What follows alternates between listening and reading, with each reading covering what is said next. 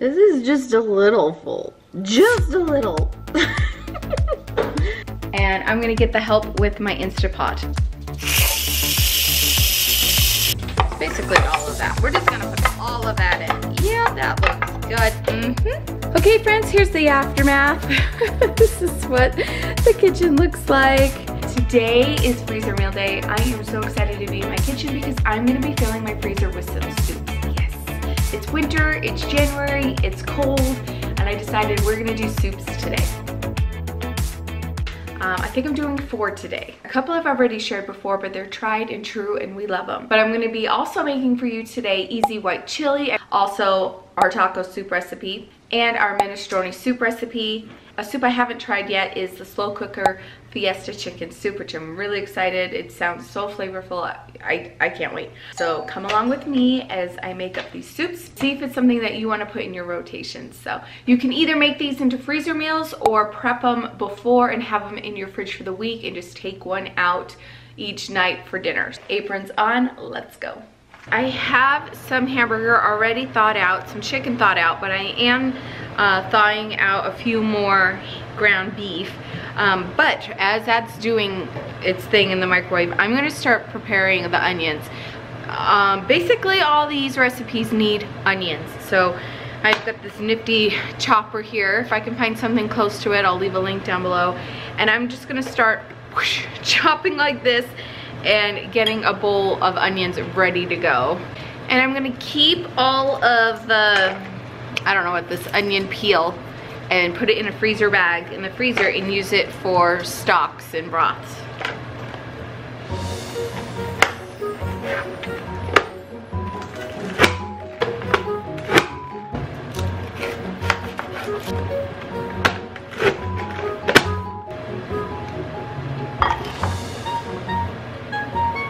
That was so easy. I'm sure I might need more onions, but we are gonna start off with that. Nice, that was so quick, so quick. I'm gonna get the green pepper chopped up for the taco soup. Now you can take one day and do all the chopping and prep work like this, and then the next day just hit it and assemble them all if you don't have the time. I'm making these smaller than what that chopper does. I do have a smaller piece to it, but I can't find it. Do you have a soup meal that you have noticed freezes up really well, or just a yummy soup recipe in general? Leave it down below. We love soups. We like trying new soups, and I feel like soups can stretch really far as a meal. It's like one of those things, like as you're making it and you realize like, this might not be enough for everybody. You just add more stock to it and it stretches. And then if you have leftover vegetables, you can add them to it. Like if I am gonna clear out any vegetables in my refrigerator, especially squashes and zucchinis, I will make a soup. Just dump it in there. I'll throw in my minestrone soup. All right, I'm starting to brown up my ground beef. I have 2 pots here. One is for the minestrone and one is for the taco soup. And we're gonna get this all browned up, and then we're just gonna dump everything in here. And I'm not even going to cook it all the way. Like, I'm just gonna dump everything in, give it a good mix, and then get it in bags because it's gonna cook later. These are done. I'm gonna turn them off, and I'm gonna drain the fat out of these, and then we'll start adding things to it. This is the taco soup. This is a easy dump and be done recipe. All right, some onion. All right, we're gonna start just dumping the cans in. This recipe takes kidney beans, some beef broth. If you don't have beef broth, you could use bouillon. I'm probably gonna be doing that today, I'm running low. Some black beans, corn, diced tomatoes, tomato sauce, and taco seasoning. And I'm doubling all these cans, and I'm just gonna dump it in here. All right, I didn't even measure the taco seasoning. I just dump it in. We like a good spice in here. Yes, you don't need to drain. You just dump. My kids love this soup. So I've doubled this recipe. This is a great soup to bring to a potluck. So what you do is you have a bowl of cheese with it, some sour cream, you can bring cilantro, you have tortilla chips. That is a lot of soup going on.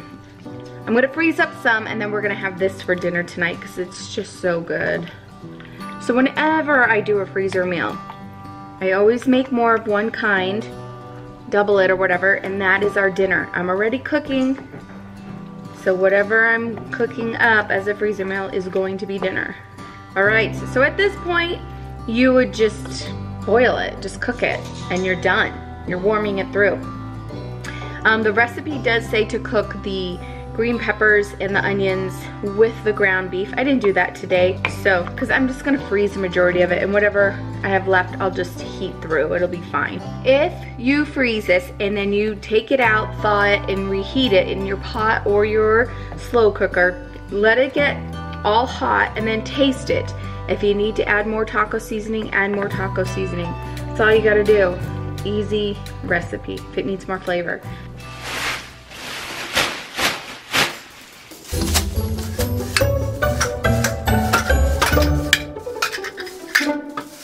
Okay, there are a few ways that you could freeze your soups. One is buying the 2-gallon Ziploc bags.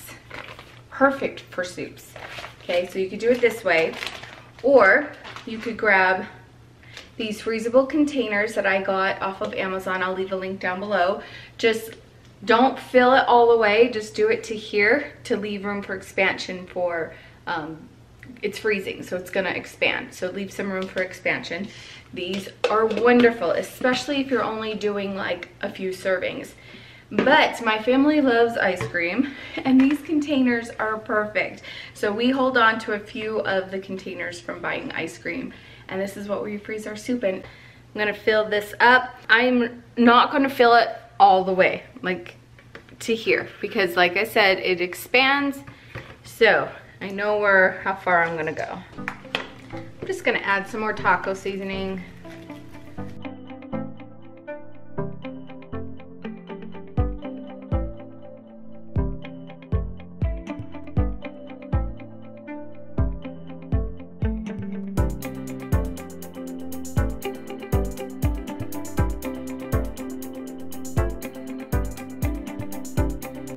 All right, so I have plenty of room for expansion. So I'm just gonna put the lid on, throw it in the freezer, and we have taco soup for another time. And that's a lot of soup. That will feed my family for one night and leftovers. All right, and the rest is for dinner tonight. I am starting on the minestrone soup, so I'm gonna add the onion in, and I'm doubling this recipe. So I'm gonna add the rest of this onion in. All right, I'm also gonna need 12 cups of water. You can add beef stock instead of water, but I am all out of the beef stock, so I'm gonna add some beef bouillon to this. And if you're not sure how much beef bouillon granules to use, it's basically a teaspoon to a cup. All right, we're gonna add some cans of tomato sauce. We're gonna add some stewed tomatoes in. Okay, I'm gonna add some cans of green beans, drained. Okay, I'm gonna add some cans of drained kidney beans. And then I'm gonna add 2 cans of the Great Northern beans. Oh my gosh. This is just a little full. Just a little. All right, we're just gonna add seasonings and we're done. We're not adding macaroni to this because it's not gonna freeze well. So the day that you cook it is when you will add your macaroni in. All right, so I added salt and pepper. Okay, I am gonna add some Italian seasoning in. And then we're gonna add some red pepper flakes in. So what I'm gonna do is I'm gonna mix this up, and then I'm going to put this into another container, like ice cream container, and then I'm gonna put the rest in a Ziploc bag, one of the 2-gallon ones. Sometimes I'll take my knife and cut up the stewed tomatoes in the can just a little. After you thaw this out, you can cook it in your slow cooker. So if you're heading to work, you could throw this in, put it on low. It'll simmer and get nice and warm. And then when you get home from work, you can add your macaroni in and cook it on high. I'm not sure how long. Or just transfer it to a pot if you want. But yep, you're gonna add the macaroni in after, okay? Now, when you go to make this, if you have any leftover vegetables like I was talking about, your zucchini, or if you've got carrots or anything, celery, squash, throw it in when you go to heat it up. Now you could freeze one batch of this like I'm doing and save the other batch for during the week. Put it in another big bowl, put it in your refrigerator. Now you've got a dinner for the future and a dinner for later in the week. And if it needs more seasoning, when you go to reheat it, just add your Italian seasoning in, your red pepper flakes, your salt, pepper, whatever you want to add to it. What pastas do you like to put in your minestrone soup? I like to do penne. That just seems to go really well with the kids, but what do you like to put in? All right, that is done. I got plenty of room for expansion, and that's going in the freezer. All right, I need to make some tags for my ice cream containers, but I'm gonna write on this bag minestrone soup. And I'm gonna put today's date, and then I'm gonna put add macaroni. There we go. All right, let's fill it up. These nifty bag holder, Ziploc bag holders, I got off of Amazon. I'll leave a link for you guys. Seriously, they're the best. Or you could just use like a container of any kind and hold your bag in, and to pour stuff in, you could do that as well. So it makes it really easy.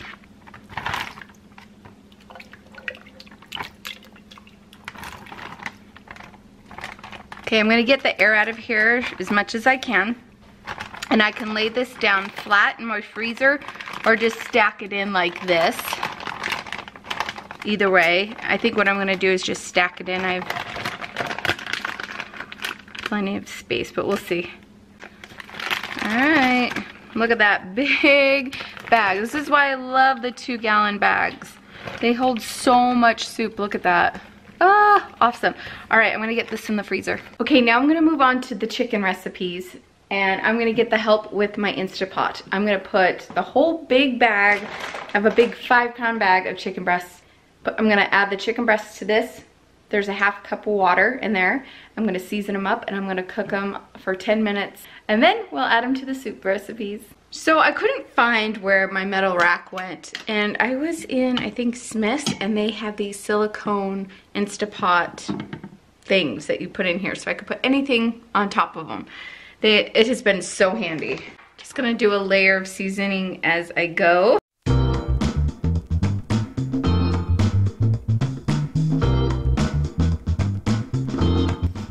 Okay, I'm gonna put the lid on high pressure at 10 minutes. While that's getting to pressure, I'm gonna work on the vegetables for the next 2 soups. And basically, for my easy white chili, all I need is garlic and onion. For the slow cooker Fiesta chicken, I will need a ½ cup of carrots and onion and garlic, so.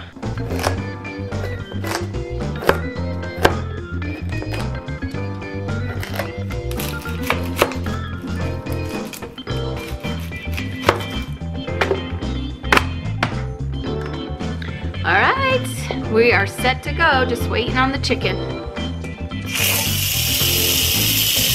There it is, all done. All right, so I'm gonna leave the lid off so it can cool down a bit.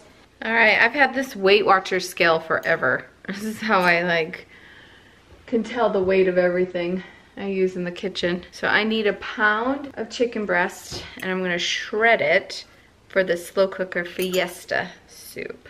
All right. So I'm gonna shred this up. Look at that. I guess with my new KitchenAid I could be doing this, but why dirty one more thing? All right, that is done. I also have this container that I got from the Dollar Tree that I use to freeze things in. I'm gonna see if this soup could fit in this one instead of putting it in a bag. I'm not sure because I've never made this one before, but it sounds amazing. So I'm just gonna start adding everything in here. So if you were gonna make this just as a slow cooker meal, not a freezer meal, you would just add all your ingredients into the slow cooker and cook for 6 hours on low. You would put your chicken in your slow cooker raw though, and then like an hour before you eat it, you would take it out and shred it and add it back in. But I figured this way, I could still put this meal in my slow cooker after I thaw it, and I don't have to worry about shredding then, the chicken's already done. I'm gonna mince up some garlic.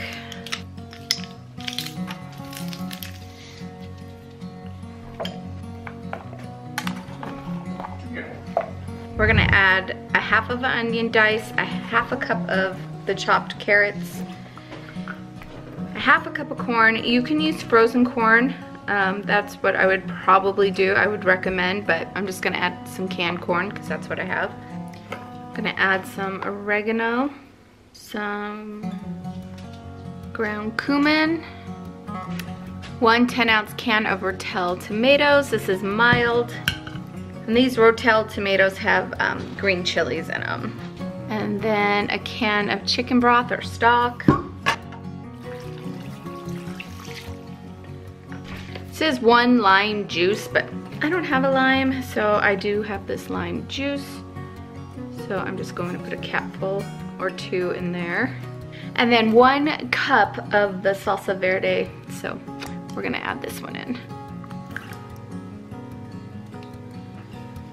All right, we're gonna give this a mix. Yeah, I could definitely double this. I think 1 of these won't, yeah, this won't feed my whole family. So I would double it. Wow, I just tasted it and the flavor is amazing. All right, I am going to double this. Yep. Okay, I wanna show you what I've been doing. Over the years, I have an index card with the recipe on it and the instructions, and sometimes I'll just tape it to this or the aluminum if I wrap it in aluminum foil. These cards they just always stay in this baggie. I reuse them and I reuse them. I think I shared this with you before on another video, but that's how I do it. Just simple, simple. All right, we're gonna use this container and make the chicken chili. So what I'm gonna do is take 4 of the chicken breasts and chop them up.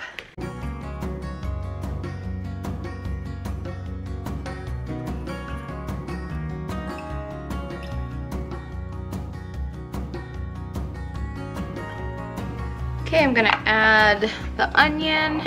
It's basically all of that. We're just gonna put all of that in. Yeah, that looks good. I'm gonna mince up 4 garlic cloves. All right, I'm gonna add some chicken stock in here, but I do have another can that I used, so I'm just gonna measure out like 3 cans. Can't remember what this equals to. So not even 2.5 cans, a 1 quart box of stock, just so you know. I have 1 more can of broth left, so we'll add that in. So now you know a quart is 2, maybe like close to 2.5 cans in it. We're gonna add 2 cans of diced green chilies, and these are medium heat. Okay, we're also in this soup gonna add 2 teaspoons of cumin and 2 teaspoons of oregano and 1.5 teaspoons of cayenne pepper. And lastly, we're gonna just add a white bean, these Great Northern beans in, so 5 cans. I'm gonna drain them. Well, it says undrain, but I'm definitely gonna make sure I have enough space. All right, I'm only gonna do 3 cans even though the recipe says 5. Whatever, I can add more later when I go to cook it, but I wanna leave enough space for it to expand in the freezer. I'm gonna get the tag for this and get it on top. So for this one, I don't have an old tag, so I'm gonna create a new one. White chicken chili. I am gonna leave a note saying add 2 more cans of beans. Simmer for 20 to 30 minutes. So this recipe I can do on the stove top or in the slow cooker. Like I said with the other soups, add more seasonings when you go to heat them up. And we are good to go.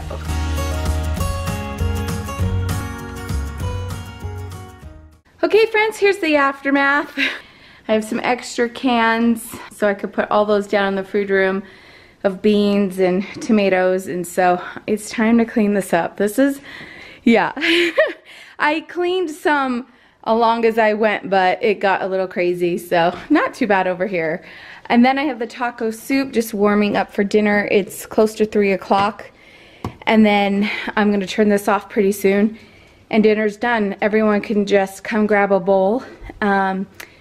Yeah, we have tutoring tonight right after the kids get out of school, so when they come home, all they have to do is grab a bowl out of here. If it needs heating up, they could just put it in the microwave. I'm gonna give you a little bit of a clean with me in this video too, so let's get this all cleared up in time for the kids to come home from school. They will be here in 40 minutes, so I'm gonna get this cleaned up, and then I'm gonna throw some pants on. Yeah, I did this whole video in my jammy bottoms. You gotta be comfy. You gotta be comfy.